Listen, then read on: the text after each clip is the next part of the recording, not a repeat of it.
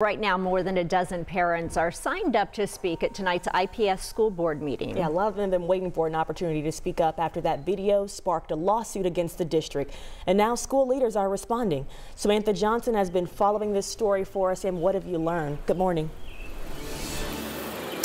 Good morning to you. We know that lawsuit alleges that a former teacher here at IPS School 87 encouraged other students to beat up a 7-year-old boy with special needs, and then that teacher allegedly recorded it. Now, we have reached out to IPS several times to get an in-person interview to talk more with them about what happened.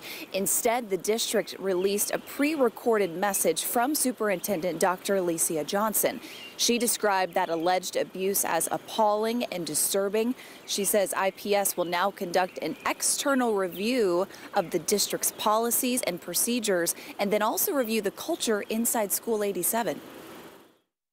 We will further clarify our guidance for all staff, teachers, and administrators regarding follow-up communication of incidents in schools, which is a place where we fell short in this instance and have regrettably caused some families to question their trust in us. Now, you can read more from Dr. Johnson right now at WTHR.com. Tonight's school board meeting, by the way, is set for 6 o'clock at Arsenal Tech High School. We'll tell you what some parents are saying after the district released that statement and before tonight's school board meeting. That's coming up at 6:30.